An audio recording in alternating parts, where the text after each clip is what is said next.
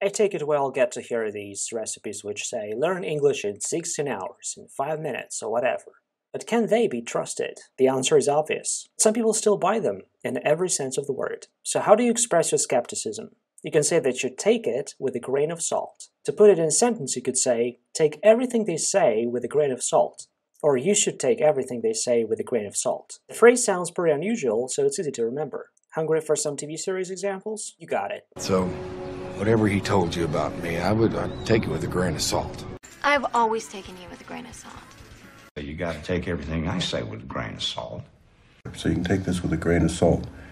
Even as a kid, we all learned to take her ravings with a grain of salt. Well, yeah, take what she says with a grain of salt. Take everything I say with a grain of salt. Suggest you take whatever Marta said to you with a grain of salt. Took it with the proverbial grain of salt. Take it with a grain of salt. Okay, so if you find this video useful, you know the drill.